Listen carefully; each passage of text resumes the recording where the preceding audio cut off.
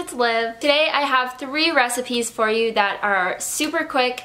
They don't take a lot of time, they don't take a lot of ingredients, and they don't use up a lot of dishes. These recipes are perfect for the days when you're either feeling really lazy or you're just really tired or busy. So obviously the ultimate lazy meal is just like cereal or ordering pizza, but for the most part, if you want to cook yourself a meal, you actually, want to get in the kitchen and do a little bit of cooking, but you just want something that's really fast and easy, then these are for you. So that is everything I have to say for now. Let's get into the video.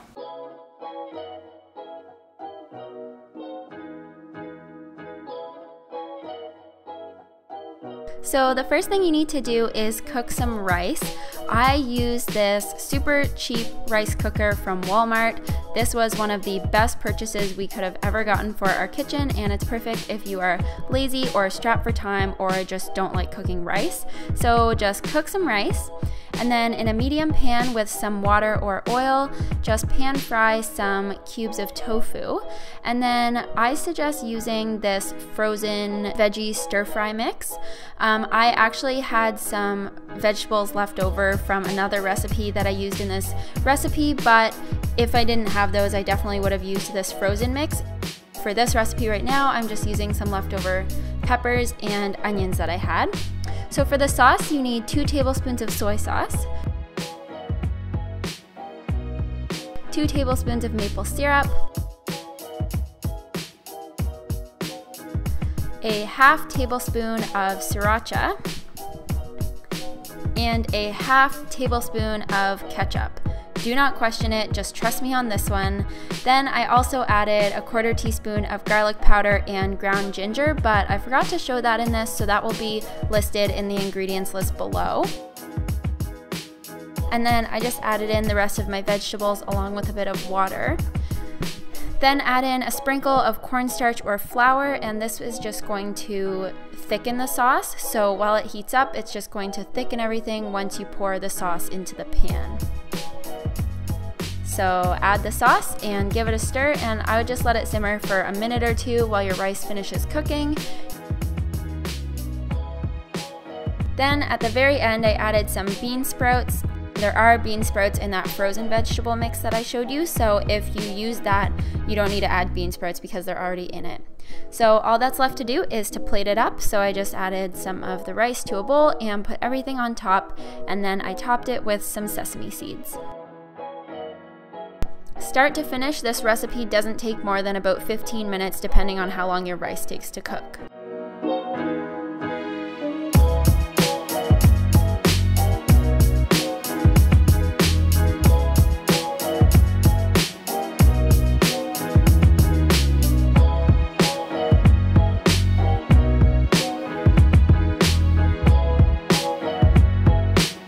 These cookies are so unbelievably easy. The first thing you need is half a cup of vegan cream cheese. So I use the Tofutti brand. It's my favorite kind.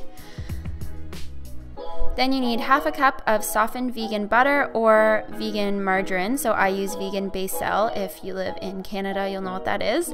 And then you need a 3/4 of a cup of cane sugar. So I use raw cane sugar from Costco. And then you're just going to cream that together with a spoon until it's kind of light and fluffy.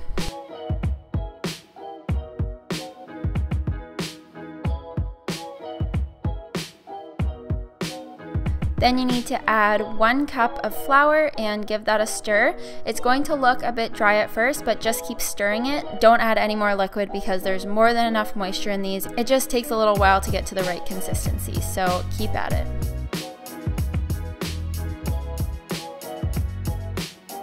Then you need about 5 Oreo cookies. Now, if Oreos are not vegan where you live, because I know some have dairy products in them depending on the country you're in, you can use any sort of cookie or chocolate chips or anything that you like. I just find Oreos really good in this, so if you have another kind of like chocolate cookie, that would be perfect. So you're just going to give that a quick stir and then start dropping about a tablespoon size of dough onto a cookie sheet.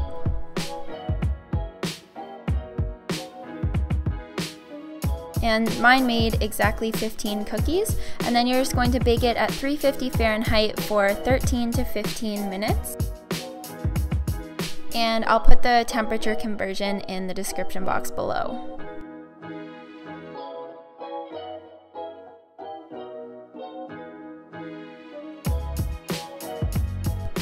These noodles are not only good because they taste amazing, but they only require 1 pot to cook them.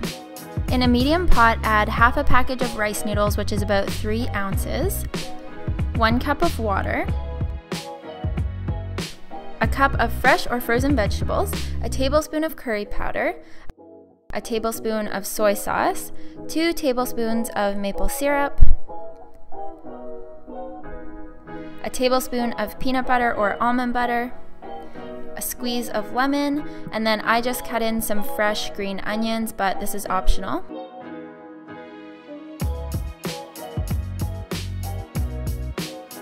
Then put it on the stove and try to submerge everything as best you can. If you use a bigger pot, it's easier to do this. And then just turn the heat up to medium until it starts boiling, and then turn the heat down to low and put a lid on it, and then leave it for about 10 minutes to cook. So when you take the lid off, it should be done and the noodles should be creamy and soft, and yeah, this is so quick and so easy to make. You really have no excuse not to make this recipe. You can add any flavors you want and any spices. This is just sort of a guideline to go off of, but the options are definitely endless with this one.